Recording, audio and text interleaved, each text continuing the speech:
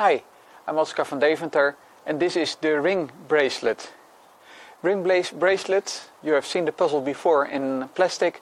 It's a puzzle ring with 10 bands and when it's taken apart you can wear it like a bracelet around your arm. I'll show you that quite quickly. But first, how did I make this?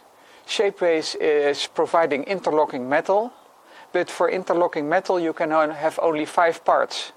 So what I did is I had 5 parts printed and 5 identical parts.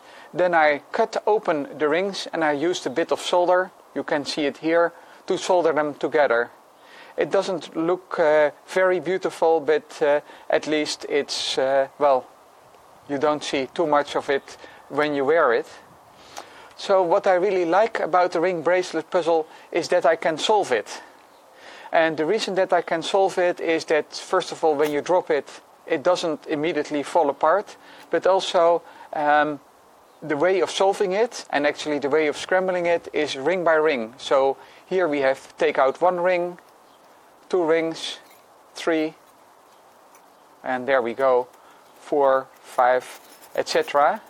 So here now it is scrambled,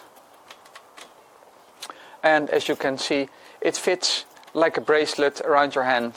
I'm not a jewelry guy, so to me it feels rather uncomfortable, but hopefully people like the concept. There's also a metal version. This is a version that Puzzle Ring Maker made for me just as a prototype to see what it looks like in silver. It's not yet polished, so it looks a bit dull, but it's also a very nice variation. And in another video I'm showing how this is actually solved ring by ring. So when we look at the bracelet, and that's also my question, is that if you go around and you follow how the rings go up and down, you will see, it's hard to see here, that there is a full twist when you go. So it's impossible to have the rings alternatingly like standing up, because then there is a twist. So hard to illustrate. So these are standing up, and then these, and then here we have found the place where's the twist. So there's a full twist.